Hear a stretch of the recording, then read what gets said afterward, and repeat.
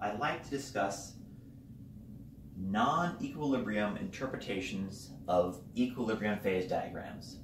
So we know that these phase diagrams are generated only for equilibrium conditions.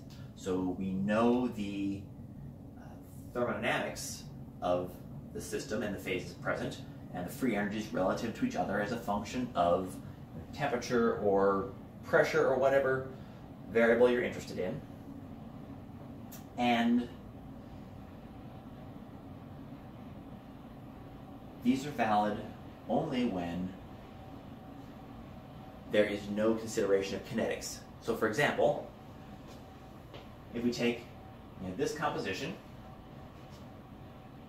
and we heat it up to liquid, we cool it down, we know that it starts out as liquid, it ends up as alpha crystals surrounded in a eutectic microstructure.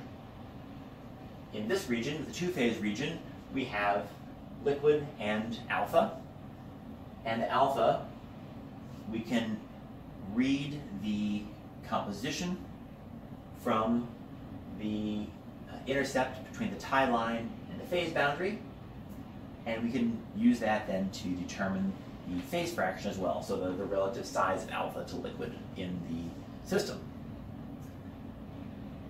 Our assumption is that at any point here, this alpha in its entirety is given by the intercept of the tie line and the phase boundary. And this is true only if we allow the system to equilibrate as we cool. So, we start out with a composition which is very rich in our A component, whatever A may be, and as we cool to a lower temperature, now the predicted equilibrium composition of A is actually a little bit less, alpha is a little bit less A-rich. And as we cool further, the composition of alpha has even less A in it. And the assumption here is that these phases are homogeneous in composition, and the composition is given by the intercept. But for that to happen, you have to wait and allow for A to diffuse outward into the liquid, and for some B to diffuse inward, because there is increased B contribution to the alpha phase. And we know that in real life that's not how it works. So we have to take and consider non-equilibrium conditions.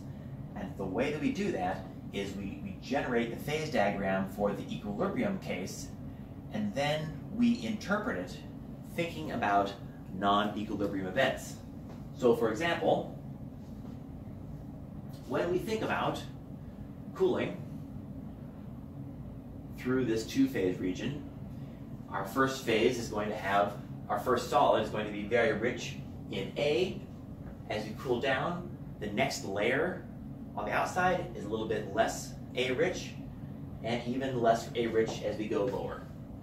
And as a result, we wind up with a crystallite that's precipitating out of the liquid, which is inhomogeneous, and it has actually a gradient from the interior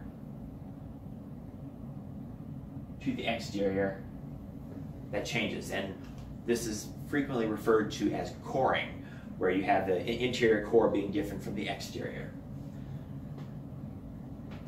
If you want to think about this, what it also is telling us is that if I were to integrate overall the amount of A within this entire precipitate,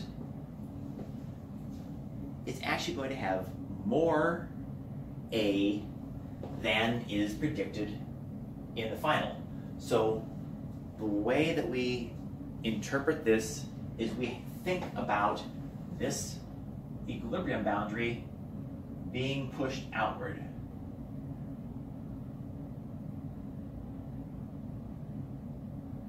by a certain amount. And in general, when we think about these non-equilibrium interpretations, we are taking lines on this diagram and we are shifting them left, right, up, down in order to have that interpretation. Now, the degree to which it shifts is going to depend on the rate of diffusion, the cooling rate as we drop, and well, the temperature, which of course we can read off the diagram.